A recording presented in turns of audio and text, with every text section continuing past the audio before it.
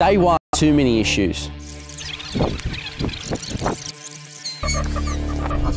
How'd you go through that bumpy stuff? And because we're going downhill, you've got some gravity working there for you, so the car doesn't have to work that hard. Certainly if we had to go the other direction, it would be a bit more hard work, and maybe that's what we're expecting when we climb out of this valley that we're heading for. Woke up and it was just an awesome morning. It was looking like it was going to be just an amazing day up in the high country. Little did we know that it was going to be an absolute nightmare. There's a CV gone. We have made every mistake you can make. Come down into the bottom of the valley, it started raining, and now we've got the climb back out. The track is wet, steep, slippery, rocky. We've got ourselves into the worst predicament we could possibly be in. So we're going to have to work it to get out of here. We're going to have to push hard.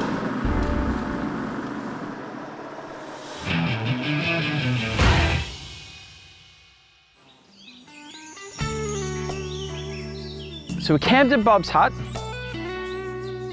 woke up, and it was just an awesome morning. Really, really peaceful, not much wind in the air. We hoped in the morning when we woke up, we're going to wake up to, you know, a white winter wonderland. Unfortunately, that wasn't the case. I knew the GU was going to have some problems starting, so I wanted to get on top of it nice and early. The boys from Clearview were up pretty early as well, just trying to sort out their Hilux. We're trying to diagnose the front end and see what exactly was wrong.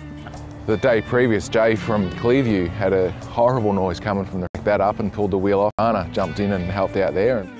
Immediately saw that the CV boot was leaking grease on the inside CV, which is relatively unusual. If you're going to do a CV, it's typically the outer CV. It really doesn't take a lot to break a CV in one of these IFS vehicles. One of the hill climbs yesterday, Jay and Nick were pushing a little bit hard and the CV's cracked. It shouldn't make that noise. Simon had a quick look and said we could drive on it, so we decided to put the wheel back on and give the day a pretty good go. A big day of off-roading always starts with a big breakfast. Now this morning in the Austrac kitchen, I've got eggs, bacon, we're toasting up some buns, and the guys are going to have a ripper breakfast to get us started for a big day out in the tracks. All right guys, we've got to get the Austrac kitchen and the Austrac camper all packed up and get ready to hit the tracks.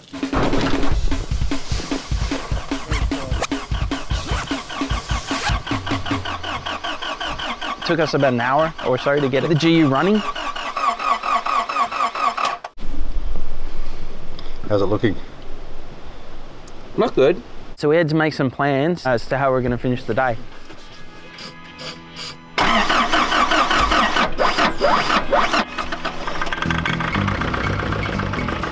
So we headed off in convoy for the day.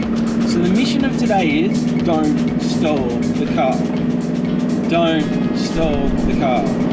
Don't turn off the car. Don't stall the car. Planned on doing some of the harder track, but with the Clearview Hilux having a broken CVs and Tim's car, we decided just to backtrack the way that we came in.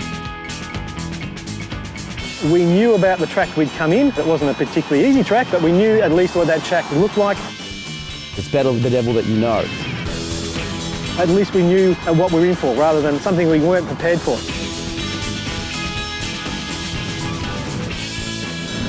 Tim down the back there, how's Dougie running? 50-50 on how good it is. Jay, how are you feeling this morning? We'll be taking it nice and easy with you, three-wheel drive. Yeah, broken CV, it does it every time. Thanks for your help, boys. Hopefully it doesn't break today. We headed back over Mt Selma towards the Mt Selma track. We were greeted with some beautiful views. Like, it was really, really sort of pretty cloud-free. But as we were coming across the top, the wind was starting to pick up, and you could see in the distance some pretty dark clouds starting to roll in.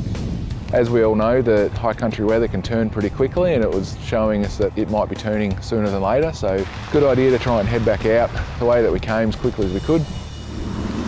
And just take it nice and easy. She's going to be a slippery ride down. Bit of a slippery gypsy, this track. But I'm also pretty worried about this slippery descent with the trailer on the back. Looking very controlled with that trailer, Simon. Yeah, taking it nice and easy.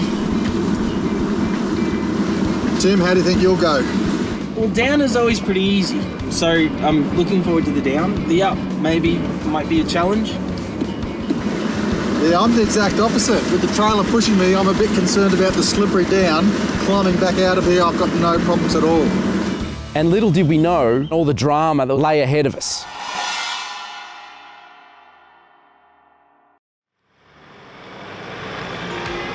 So we started on our descent down Mt Selma, and going down's a bit of a funny thing. It's a lot easier on the car because you're not trying to work it as hard, but it can get out of control pretty quickly. As the day went on, we were going down extremely steep slopes and having to compare going up them as to going down them. Like, very hard to keep the back end behind me. It was certainly wetter on the second day, so after the cars had all been across it, we'd come down most of the steeper stuff, and there was some interesting bits and pieces for sure. Amongst the group, there was a big spectrum of experience. Me, I've been in the game a little while. Simon is pretty much part of the furniture now in this industry. There was a lot of advice given in terms of technique. This particular track we're on right now, there's not a lot of defined ruts in it. It's, if you've got a slippery track and you've got ruts, sometimes, especially going down the hill, stay in the rut. You're less likely to have any issues. But when you've got a slippery track and no ruts, then it's a bit of a dynamite situation. If you find yourself in a particularly slippery, muddy section, especially if there are no ruts to kind of keep you in line, one of the techniques that I like to use is to drop it down a gear, and instead of braking, you accelerate down the hill. The car's kind of revving its head off, but it's using that engine compression to load up the drivetrain to gently and smoothly, in a controlled manner, take you down the hill. It definitely seemed a lot slipperier going down than it did going up. I was behind Simon towing the camper trailer, and you could see he had his hands full trying to navigate the tracks. Tight hairpin, guys. It's going to take a little bit of a while to get around.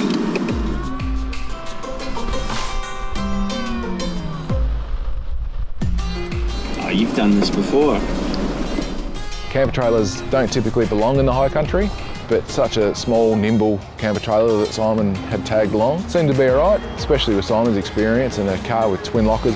It's pretty capable, but the high country always throws a curveball. So just check the temperature on the weather app, and it said 1.7 feels like minus 3.4. It's definitely cold. Definitely cold. Yeah, I think a lot of people underestimate and how much of a big factor the weather can be. We're all talking about how slippery this track is at the moment, but imagine if it was raining now, it would be a whole nother ball game. Troy, you've done a lot of four-wheeling. What would you recommend to people who haven't been to the Victorian high country before? One of the main things that you need to do in the high country is travel with at least one other. Essentially, the more people within reason, the safer you can be and the more control you can be. If you're going to start doing some active tracks as such, you need to make sure that you're there with a good team that can help do a recovery if need be, to make sure that if you do get into any issues or get stuck, that you can get yourself out again. Awesome descent down here as we drop down to the bottom of the valley. I believe there's a river down here. I reckon it'd be a great place to stop for lunch. How's that CV feeling, Jay? I haven't had any whining yet, but it does creak every now and then. Yeah, we'll check it out when we go down there. And when we stop for lunch, I hear you've got the new Clearview power slide in your vehicle. So you manually slide it out still, but to lower and lift the slide, you can actually use it with the press of a button. It holds up to 120 kilos and it's full aluminium, so it's a hell of a lot lighter than the original Easy Slide. And what sort of person does the power slide suit, do you reckon? Normally the younger generation, the kiddies, or the older generation that have arthritis in their hands or something like that. So they don't have to lift and lower the slide manually.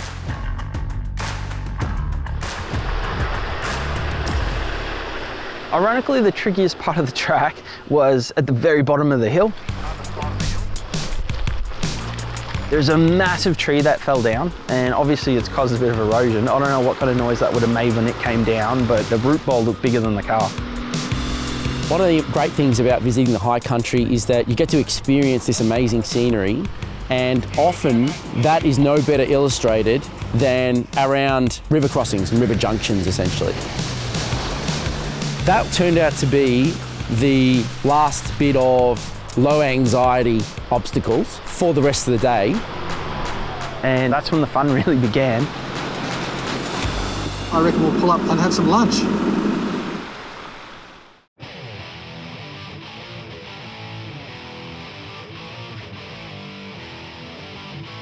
Made our way to the second river crossing. Step-ups coming out of a river can always be a bit tricky.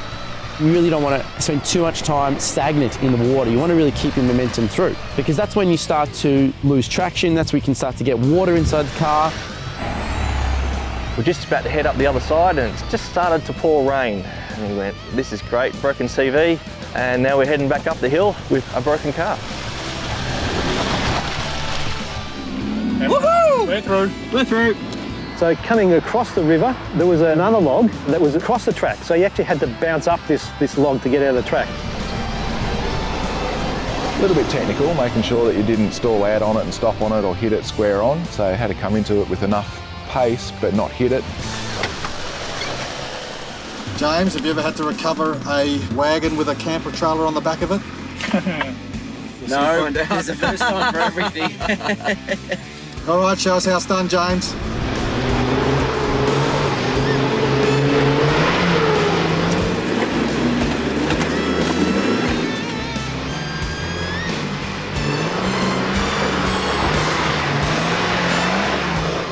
Takes off with a puff of smoke, gets up some good momentum. Oh, he's chomping into it. Bounces up over those rock steps. He's done well. He's up and over. Up until this point, it was a pretty easy day. Diff locks on. Simon was in front of me, and that's when it all started to go a little bit bad. Things started to go horribly wrong. I believe in you, Simon. Here we go. All right, try and stay up out of the ruts. Oh, she's dragging me all over.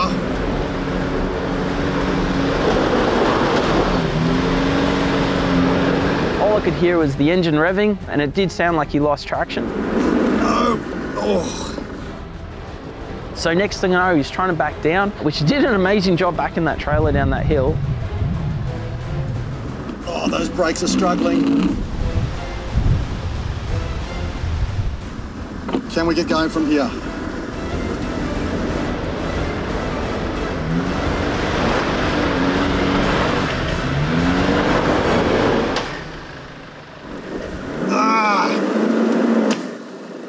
There's a CV gone. On the second attempt, he gave it a bit, and unfortunately a CV let go.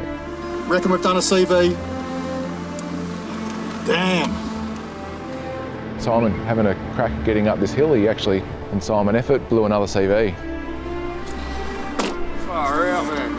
Yep, tell me about it. Simon over the radio saying he's done a CV. Jay and I looked at each other and said, oh, we've just done our CV as well, so this will be fun.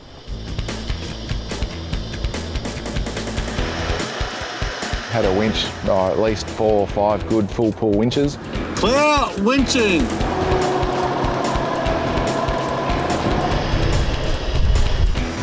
Second winch.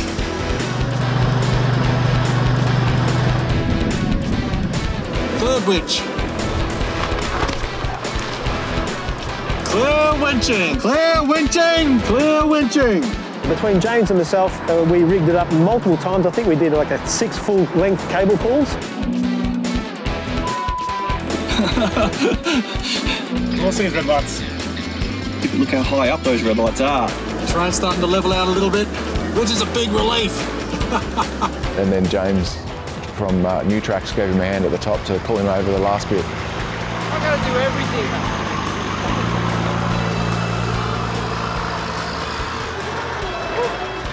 So from there, we've decided to snatch from behind the Ultimate 9 GQ Patrol just to get up the harder, steeper slopes.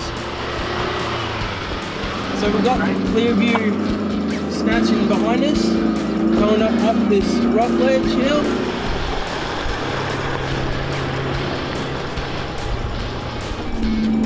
This thing's a machine, bro. It is a machine. My turn in the trusty Nitro ute. Had a bit of a scrabble, but got up at first go without any dramas. I've put the chains on. They're mud and snow chains. We say natural environment's not rocks, but I'm going to see if they work. They've actually got plenty of traction. Okay, well there you go. Learn something new every day.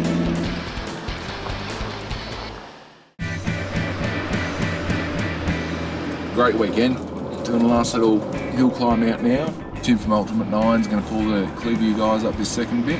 James from New Track's got Simon and the camp trailer with a busted CV. When it came time to towing the Hilux, we lowered the pressures and then I turned the throttle controller up to U9. Having the throttle controller set nice and high gave me the ability to control the momentum and the direction of the car much better. Hey James, appreciate the tow, thanks mate. How's your weekend been? My weekend has been fantastic. Well, day's not over, mate. Tim, how's your weekend been? Brilliant. It's always fun when things don't go to plan. Jay and Nick, Had a ball, mate. what's the highlight been for you guys? Oh, I didn't mind the spot where we stayed, Bob's Hut. It was pretty good. Yeah, weekend's been great. Didn't get to see any snow, but that's all right. Been a good challenge. Always good fun. I mean, if you get paid to go four-wheel driving and it's not your car and not your fuel, it's all good. Can I just say, watching Michael scramble up that very steep hill like a damn mountain goat was very impressive. What was your highlight for the weekend, James? I think pulling you out of this steep hill, this has been fantastic. It's when we started to come across these really chopped out sections on the top of S16 track, the burden of having to drag Simon's car and his trailer became insurmountable. Yeah, this next section's a bit gnarly. Alright James, come back. I'm just going to give it a crack. I haven't got my front locker on, so...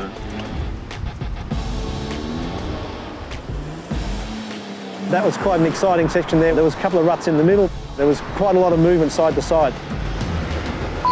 It's dragging me. All right, I want to try and put a bit of slack in the snatch so I can yank you a bit.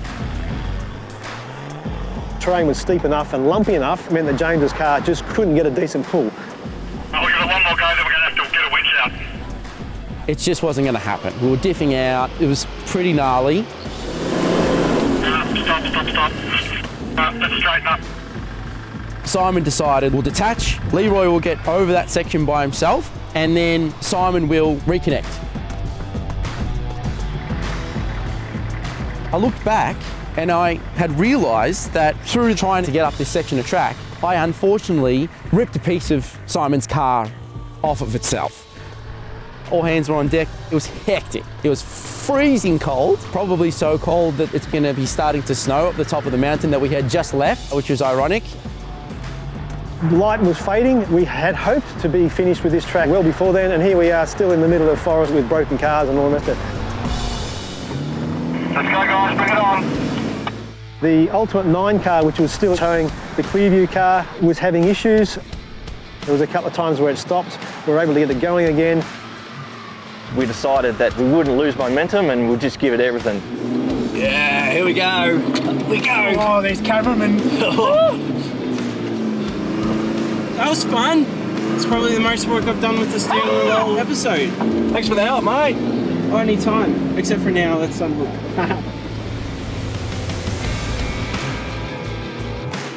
Hold a little bit of pace to keep the momentum up and pick the right line, but luckily we were able to hold it all together, steer it in the right direction and drove that hill in one go. You're just steering as best you can and it just goes wherever it's going to go.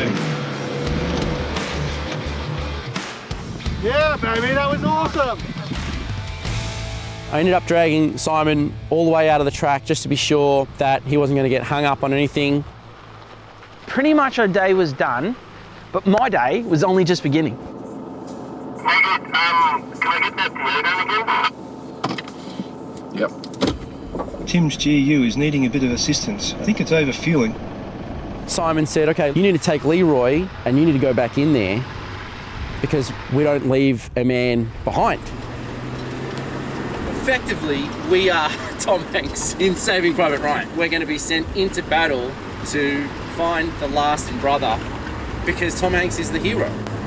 Luckily, they didn't need any help, and he was actually towed out of the track by Troy in the Nitro car. They got out safe and sound, and everyone was able to get home, no problem. So despite the fact that this was meant to be a snow trip, well, I think we all had fun. Not another car in sight for the whole weekend. Victoria, we're just so lucky with what we've got out there, so you should be enjoying it when you can.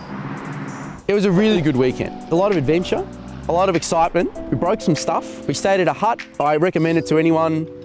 We had a lot of fun. I don't know what it is. It's not the fanciest car. It doesn't have all the bits and bobs. It doesn't have all the fancy electronics. This car doesn't even have the biggest tyres. But what it does have is cojones.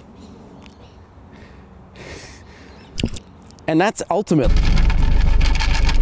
These nuts.